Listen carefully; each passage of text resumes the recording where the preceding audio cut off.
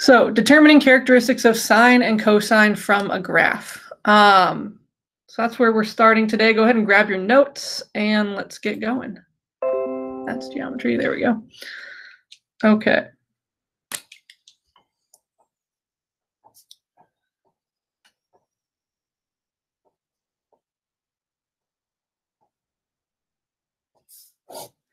Graphs of sine and cosine. Okay, so we're going to start with just kind of the standard what a graph of sine or cosine looks like. So we're going to start with sine.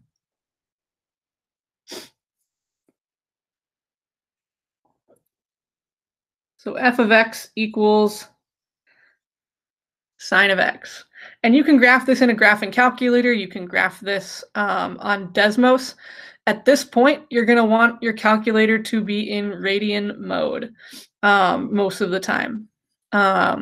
Because a lot of times when we, from here on out, answer questions about sine and cosine and stuff like that, it's going to be in radians. When we deal with things like, that we'll define in a moment, like period and stuff like that, that's all going to be given to us in radians. So if you're using a TI calculator, take a moment and notice mine's in degree mode right now. So we're going to hit mode and we're going to change it to radian. Second, quit. Okay, so now we're in radian mode. And if I were to go to y equals and hit sine of x, and check my window real quick, and go negative 2 pi on my x minimum. X maximum is going to be positive 2 pi. Y minimum will go, negative 4 to positive 4 is fine for now. And then we'll hit graph. And notice that that is what a graph of sine looks like. If you have something other than a TI-84, or if you have a Desmos that you're using instead, we'll take a look at that in just a moment. Actually, we'll take a look at that now. So if you're using Desmos instead, and you want to follow along here, feel free to open up a window of Desmos.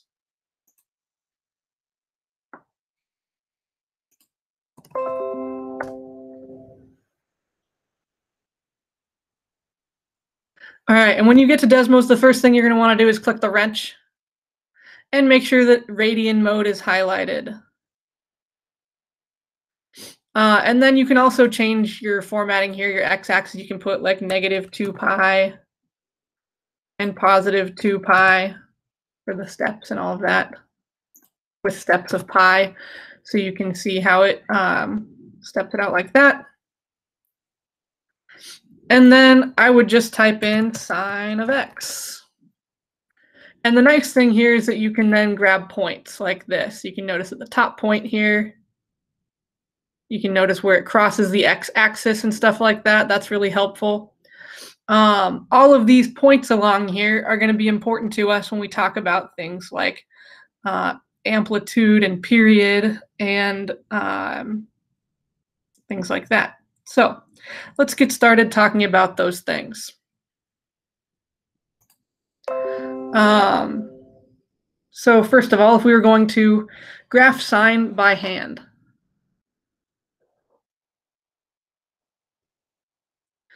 sine is a function that starts at 0.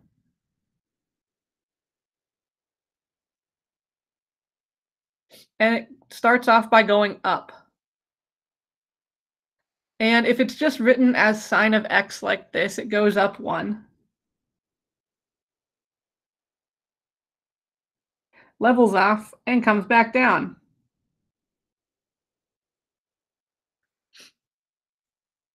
And you guys can't see that because we're not on the notes page. Sorry about that. Okay, so sine starts off at 0, goes up to 1, and comes back down. As you could see on Desmos, the x value where it comes back down to 0 is pi.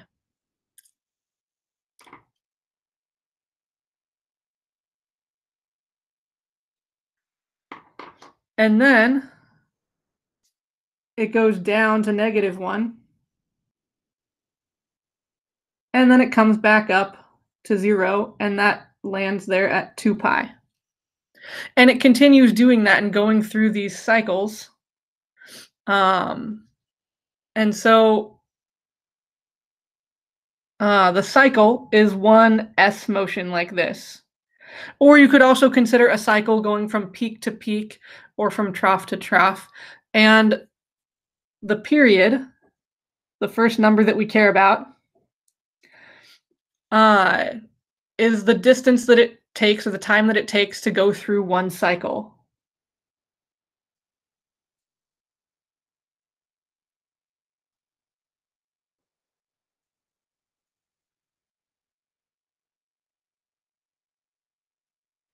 And so in this case, the standard period for both sine and cosine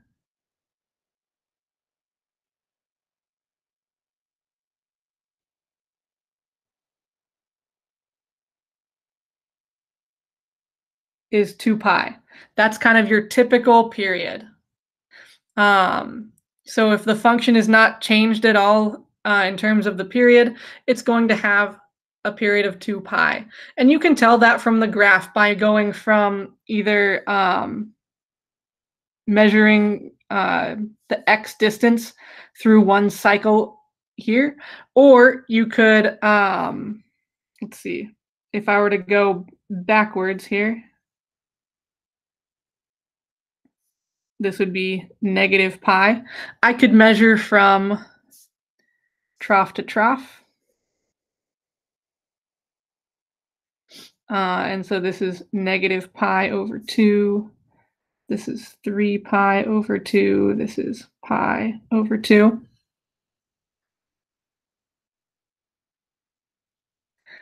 This x distance here is 2 pi. That's one period. You could measure from trough to trough or from peak to peak. You could also measure by going through the middle points. You just have to be careful because it reaches the middle 3 times total in a cycle. So you'd have to skip one of the middles to go from 0 to 2 pi to get one full cycle of sine or cosine. Okay, so that's the standard period for sine and cosine. Sometimes it's different. The period, you know, if it goes through more cycles in one, like the period could be pi or it could be longer. It could take a longer time for it to go through an entire cycle. But that would involve modifying the function itself, which we'll talk a little bit more about modifying the function itself tomorrow. Today, we're going to mostly focus on looking at graphs. Okay, so that's period, time it takes to complete one full cycle. The next thing we care about is the amplitude.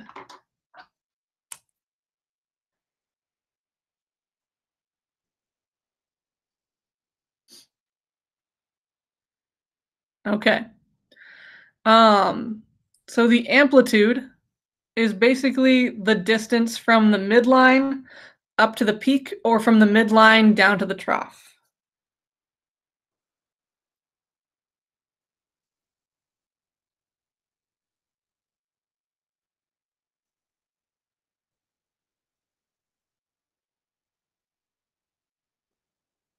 And the midline, as we might guess, goes right through the middle of the function. So in this case, in the standard sine curve, it's that x-axis here.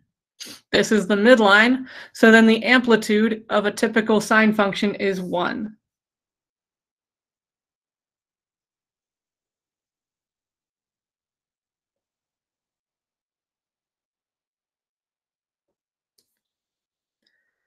But we could go up further, like if I went up to, instead, up to 2 or something like that, the amplitude would be 2.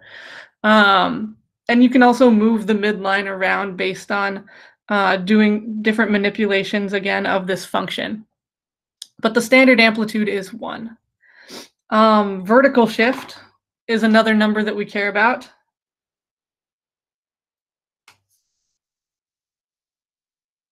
And vertical shift works just like it does on any other function pretty much. Like if you move a line up or down, or um, if you move a quadratic up or down.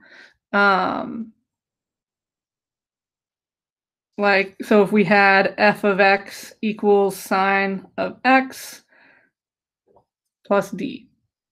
Whatever number is in here for d is going to be the vertical shift.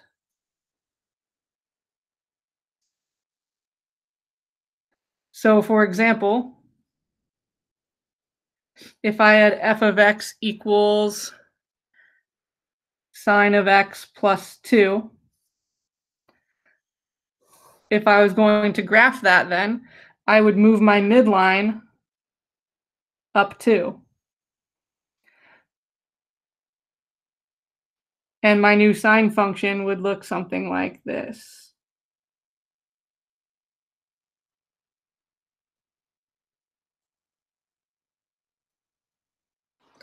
So typically a sine function does not have any vertical shift.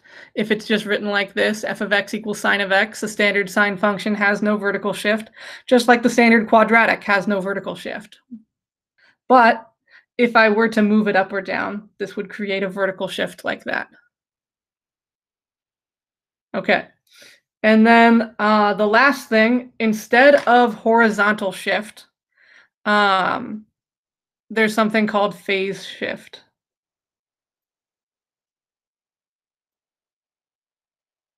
Phase shift is pretty much horizontal shift. Okay, and the way that horizontal shift works within a sine or cosine function, we'll talk about what that does with the function itself tomorrow. But graphically,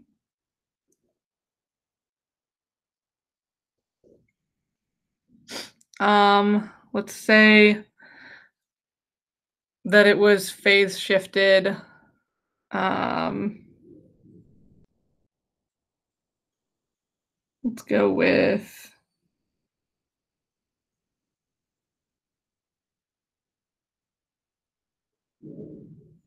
when sine is phase shifted, it doesn't start at 0 anymore.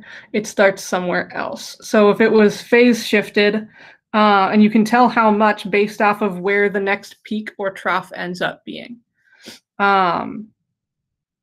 So let's say this is at pi over 4 is where your first peak is instead. Typically, your first peak is at pi over 2. But if it wasn't, it would end up starting somewhere in the middle here, and then continuing to move through its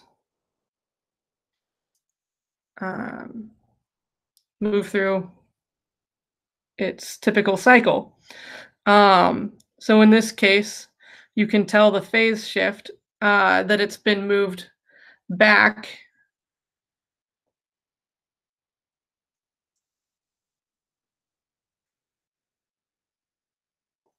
by pi over 4. I believe most of what we'll be looking at is not going to, or graphically, it's a little bit harder to tell phase shift from the graph than it is from the equation itself. So I don't think in the homework there's quite as much of that until we get to tomorrow's, where you'll look at phase shift from the perspective of the function. So the main three that we're focusing on today are period, amplitude, and vertical shift. But anyway, that's a sine function. The cosine function is very similar. So if you grab your graphing device again, and you go to y equals, and you drop down 1 and go to cosine of x, and hit graph, we see that it's very similar to a sine function. It's just a little bit out of sync with it.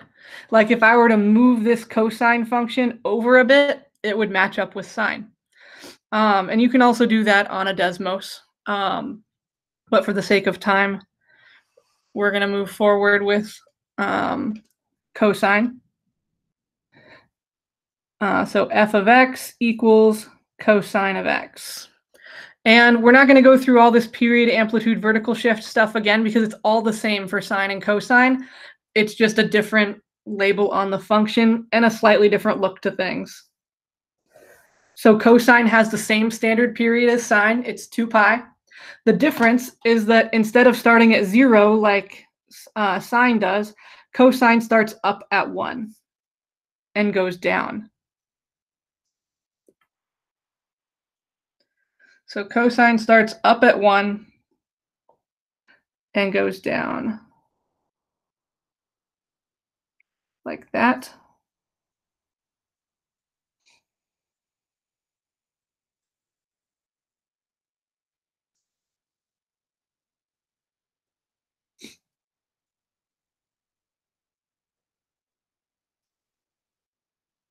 And it reaches its trough at pi, reaches the midline again at 3 pi over 2, and reaches a peak again at 2 pi. So on cosine, it's actually even a little bit easier to tell what your period is because it starts at a peak at 0 and ends with its other peak at 2 pi. So you can measure peak to peak a little bit easier on a cosine function. The standard amplitude is the same. The way that vertical shift happens is the same. If I were to move the midline up or down, that's what we're kind of considering there. Let's see how we're doing on time. Oh, we're close. Okay.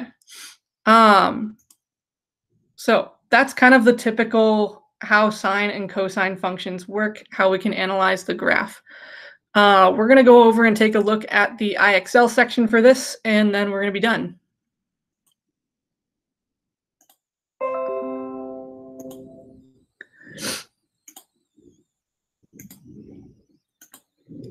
Okay, so we're looking at these two IXLs. They're find properties of sine functions and find properties of cosine functions. It's all from the graph. So first it'll say find the period of this sine function. So you'll want to go, okay, peak to peak here. Or you could go starting at 0, skip 1 and go to the next 0. This one has a period of pi. So you can either think of it that way as 1 full S goes from 0 to pi. Or you can measure from peak to peak and figure it out that way as well. For this one, it says to find the amplitude. So notice that this one is moved down. So our midline is down here. So from the midline at -2 up to the peak is 1/2. So 0.5. The amplitude is always positive. I don't think it'll take 0.5 actually. You might have to go 1/2. You can also take just the vertical distance between the trough and the peak and divide by 2 if you want to. That would also work. Find the vertical shift. So where's the midline? Well, it's down 3. So the vertical shift would be -3. Okay, so those are all the kinds of questions that you're going to see throughout your IXL today. I'm also going to post an exit ticket in just a moment, but are there any questions at this point for the good of the order? Show how to make it pi again. Do you mean from like on here how to make pi or how to on Desmos? Okay. Where'd my Desmos window go? So like how to make this go by increments of pi? If you click the wrench and you click on the x-axis, you can go from whatever you would like you can go -2 pi to +2 pi, or you can go -10 pi to +2 pi, or whatever you'd like to go to on here. And then the steps is where you want to be careful. You can make it the steps of pi, you can make it steps of pi over 2. You can make it steps of 2 pi if you would like to. You can change it however you would like to on the steps, but that makes it really convenient to grab points when you make it as steps of pi over 2 or steps of pi over 3 or things like that. Yeah, I also have a video that I'll post later that has just kind of basics how to graph sine and cosine uh, in Desmos. So I'll link that today as well. Any other questions or concerns here for today? Okay. And like I said, we're going to be going through this all week long. So if you don't get it this very moment, chances are it just might take you a day or two. So don't worry about it. But if you want help, feel free to come to office hours and we can start getting things figured out. Otherwise, I think we are over our time for today. So have a wonderful rest of your day. I'll see you tomorrow.